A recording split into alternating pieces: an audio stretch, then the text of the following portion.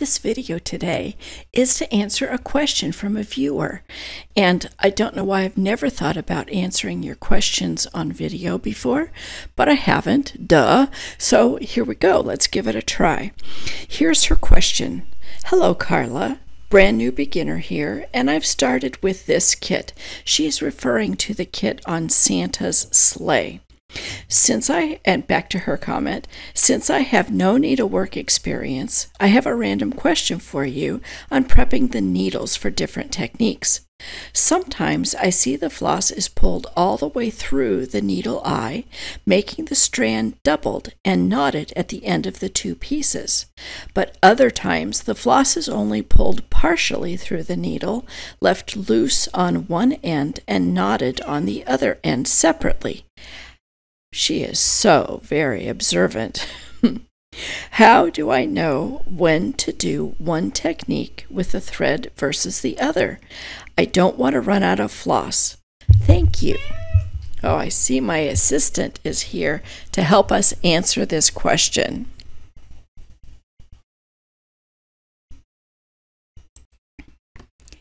Okay, to begin answering this question, we need to first look at our needles. And each kit comes with two needles, a bead needle and an embroidery needle. And recently I've noticed the kits do not label these needles. So how do you know which is which? Well, let me help you figure that out. We'll bring in a straight edge here to help us do that. And we'll level up those needles. Oh, that edge doesn't work. Let's use this one. Looks like they're pretty straight here now. There we go. Now, the first indication that you're going to look for is the longer needle. Oh, look at the help I get. The longer needle, that is one indication that it might be the bead needle. The next thing you're going to look at is the width of the needle or the thickness of the needle. You can see that this needle is really quite thin, and this needle, especially if you feel it like I'm doing, is much thicker. So the thinner needle is usually your bead needle. The next thing you can look at is the eye of the needle, and you can see the two eyes of these needles. The eye of this needle on the left is much bigger and open much more, and the eye of the needle on the right here is tiny and really, really narrow. So that tells you this is the bead needle. You need that very narrow eye to get through the sequin and the bead.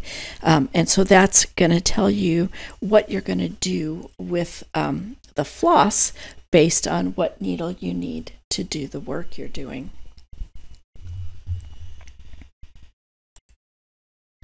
All right, your information for the number of strands of floss that you need to be working with is on this page of your instructions. For me, it's page 2, but you'll need to look for a kind of a graph or a chart that looks like this.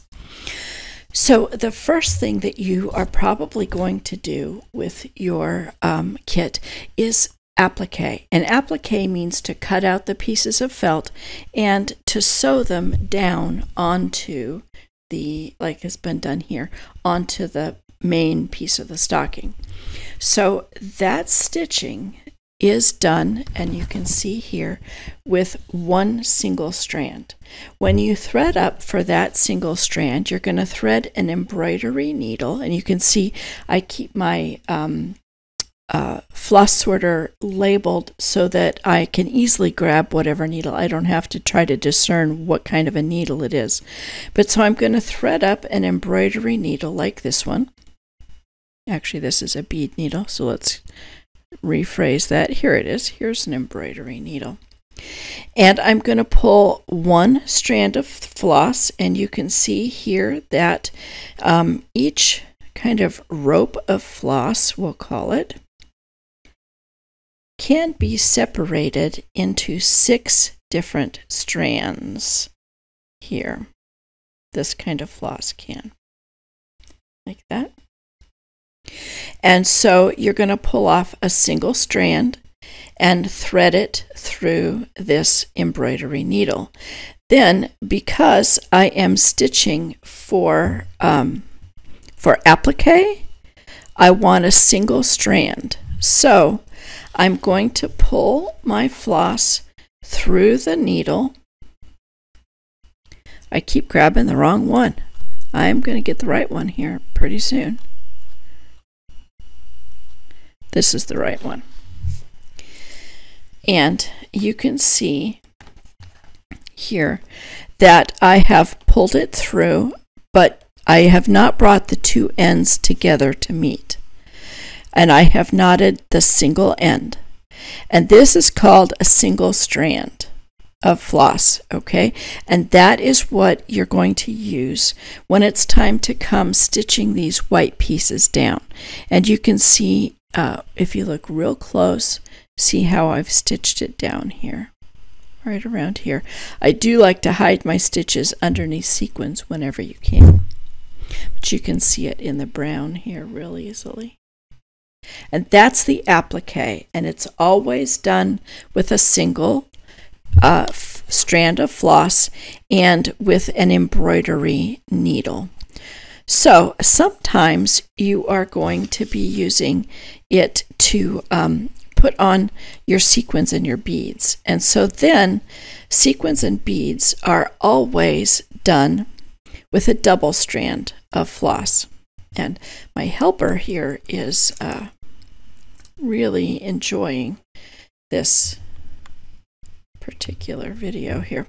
So here I have threaded, this is a bead needle. I have threaded it with a single strand of floss, and I've pulled the ends of that single strand together so that they're together and done a knot. So I have, in essence, a double strand of floss. There are two strands, and whenever you are sewing sequins and beads, you always want that double strand.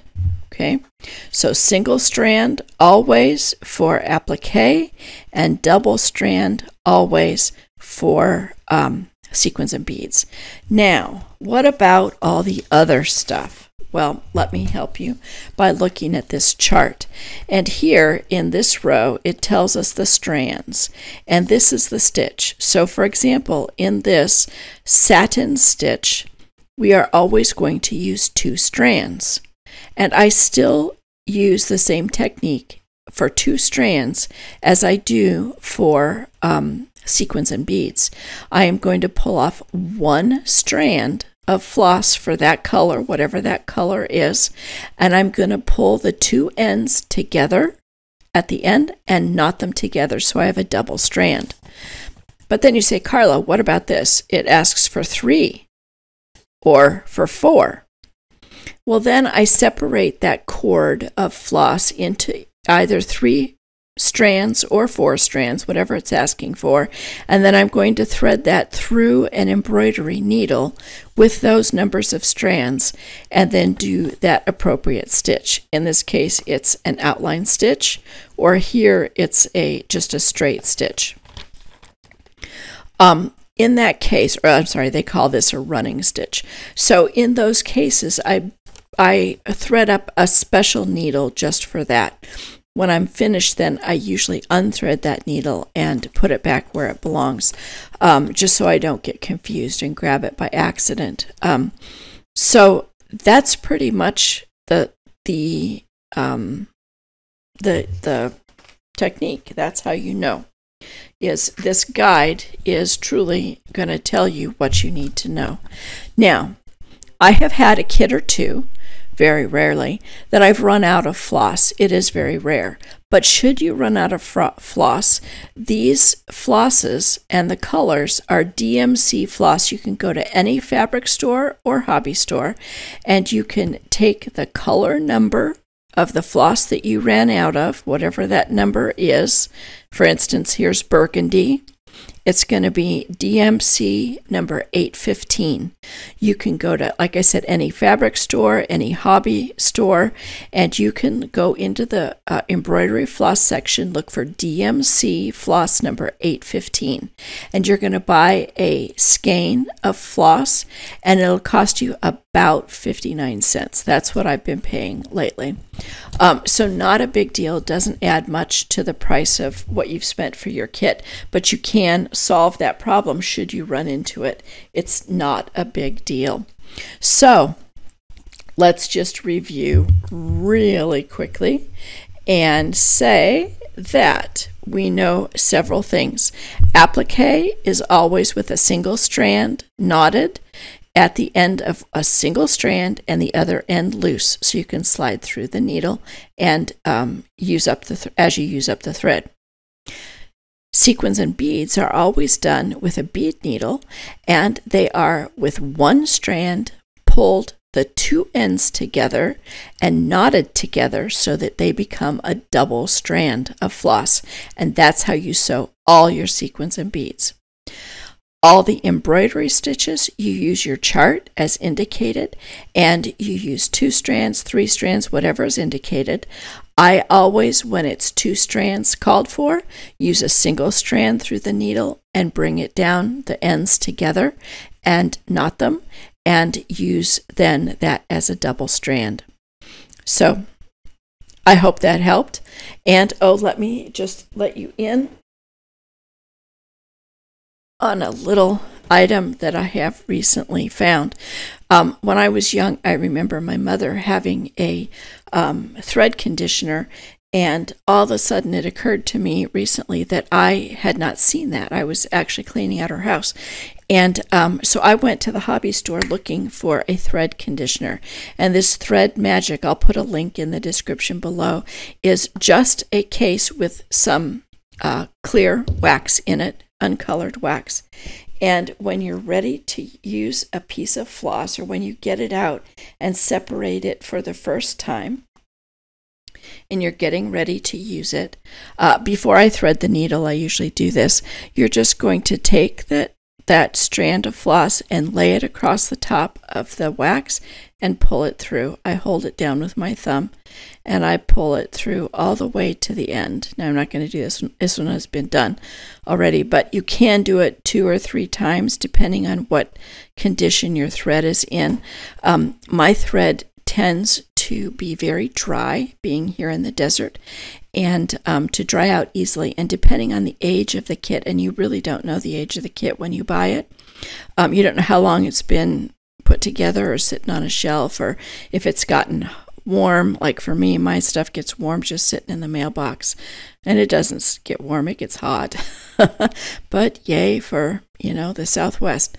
So anyway, this thread conditioner is so very, very helpful, and it really does help to keep your thread from knotting as much, and it does help it to slide through your work very smoothly and not have any places where it pulls or drags. So I highly, highly recommend that. And who doesn't want to skip spending time getting knots out of their thread? I don't know about you, but I'll skip that any day. So that's my one tip and trick for this video. I hope this answered your question and helped you to understand. And we will be back. Please, please, please, if you have questions that I have not answered, leave them in the comments and we'll get a video for each question and try to help everybody have the best finished product they can possibly have. God bless your day.